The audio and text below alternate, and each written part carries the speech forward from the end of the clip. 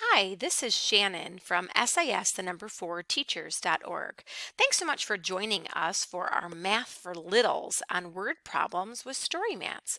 We're going to be applying real math situations in a concrete pictorial abstract way known as CPA.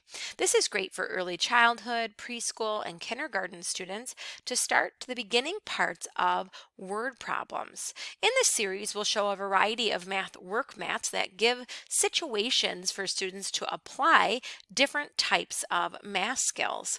In this tutorial video, we're going to be showing you how to use the My Word Problem story mat at the playground. There's a picture of a swing set that we will be looking as if we're in a playground and acting out story problems.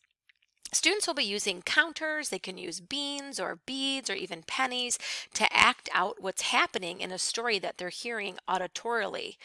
Down at the bottom of the box, each mat has a quick draw where the child will do a quick draw of their mathematical thinking. In this box, they don't need to have a lot of details like we might ask them to do in reading or writing. However, it's a quick draw to show their mathematical thinking. Could be with tallies, circles, squares, something simple to show how they're quantifying what's happening in the story. For students that are ready, they can do a number bond or a number sentence to go along with it. Each of the math work mats has a list of story problems that are great to use with different ages of children. You always can add in different characters, and you certainly can always change the quantity of the number that you're working with based on the age and the grade of the child you're working with. Problems 1, 2, and 3 on the sample story problems are all going to be part-whole addition samples. So it's going to give you a part and a total. They're going to act it out on the mat. Number 4 and 5 are really great problems that are just giving examples of how to work on subtraction. So you're given a total, part of that total disappears in some way, how many is left?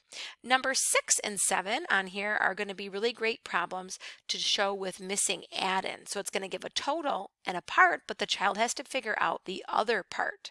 The last 3 problems, 8, 9, and 10, are designed to be higher order thinking questions. They might not just ask if there's one child in the swings and 2 more joins, how many altogether. It might ask them things like how many eyes do we see or how many legs do we see.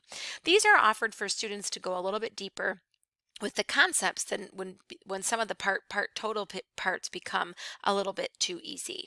We're going to act out a story problem on the mat using some counters. The story problem that we're going to act out has to do with ants crawling on the swing set.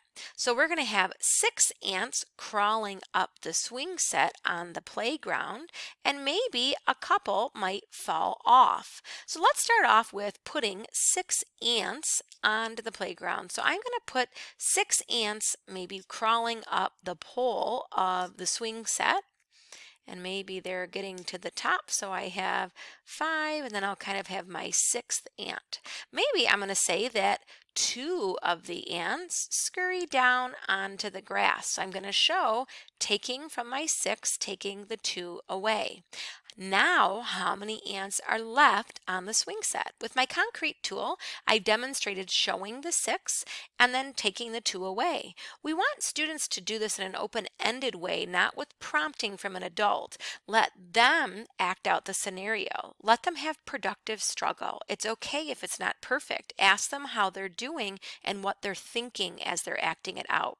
Down here in our quick draw box, we can draw out what it was that we made. So I'm going to first draw out kind of just my 6 ants that I maybe started off with. So I'm going to have my 1, 2, 3, 4, 5, 6.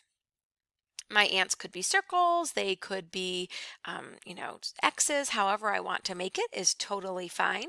I now have 6 total ants, and we know that 2 of them went away. So I'm going to cross off 2 of my ants. I'm going to go ahead and put my X kind of on top so you can see it there. And then I'm going to cross off another ant, showing that I'm crossing. Another one is leaving sort of the scene of where we're working with. And so I'm going to cross off this one and then cross off another one. Now, how many do I have left? I have 4 left. So now on this side, a child could do a number bond or they could write a number sentence based on what they saw. So in this case, we started off with 6 ants crawling up the swing set. We know that 2 of the ants went down back on the grass. How many ants do we have left? We know that on the swing set we have 4 ants left on the swing set. So we're going to go ahead and make our 4 here by pulling that together, and there we can see our 4 there. The idea of this is that they're acting it out with concrete tools, pictorial models, and abstractly. When a child can auditorily hear a story problem and act it out appropriately with no help, show a picture in an abstract way, we know they really built a great foundation for understanding the beginning parts of story problems. We hope that you found our video helpful on how to bring math word problems into your classroom or at home using a story mat solving with concrete pictorial abstract. We hope that you'll join us on our website at sis4teachers.org for a lot of great videos and other resources. You also can reach us at any of our social medias from Facebook, Twitter, Instagram, YouTube, as well as LinkedIn with the handle at sis4teachers. Thanks so much for joining us.